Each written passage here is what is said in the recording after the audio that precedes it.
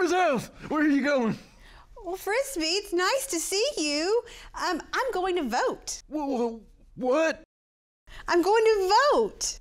I don't understand what that is. Well, I am going to vote, which means I get to use my voice to say whether or not I want someone or something to be in office. Oh, well, my cousin, Senator Barksdale, says that once you work for the government, you don't have to follow the rules.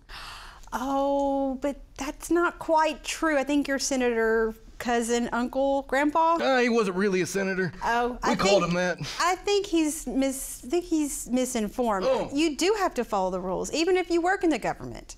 Oh, well, what? Well, let me tell you. Just let me tell you all about it. Oh, okay. There are 3 different branches of our government. Did you say branches? I said branches. Oh. This is the biggest branch I could find. Frisbee, that's a nice little branch. Thank you for that. You tried. I did.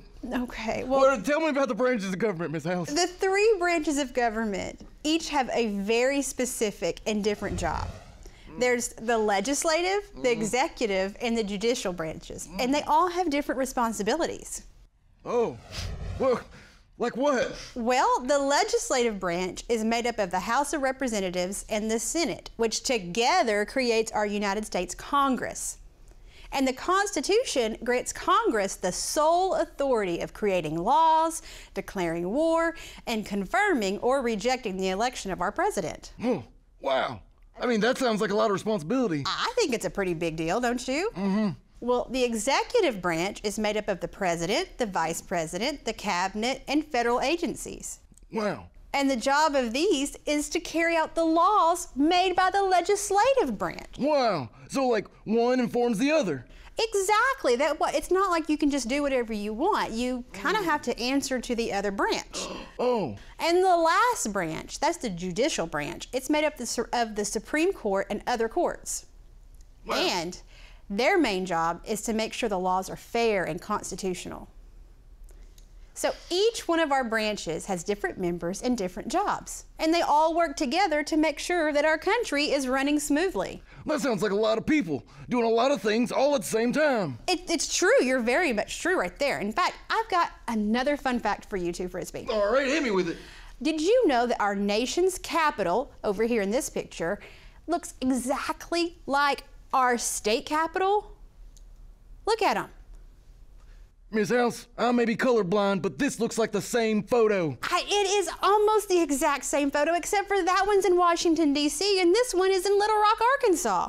Are you trying to trick me? I'm not trying to trick you. In fact, Arkansas State Capitol was designed as a replica of our nation's capital. It's the only state to have a replica of the Capitol in their state. What a fun fact. I think it's a fun fact, and I think that you should understand now that if you work in the government, doesn't mean you just get to do whatever you want to, right? Because how many branches were there? Oh, there was 3 branches. Do you remember what their names were? Judicial. That's one. Ooh, what are the other 2? Executive. Executive, yeah, I knew that. And the last one is the legislative. That's right. That's right, I knew it all along. And they all 3 have different jobs, responsibilities, and people that make them up. Mm-hmm. So, next time you go to vote, think about how your voice matters and how there are people out there working for our country every day. Well, that's great, Miss House. Now get out there and go do your civic duty. I'm going right now. All right, Frisbee, thanks so much, and I hope you guys come back for more learning with Arkansas Rise and Shine. It's a blast. You're a great student, so we know that you can do it.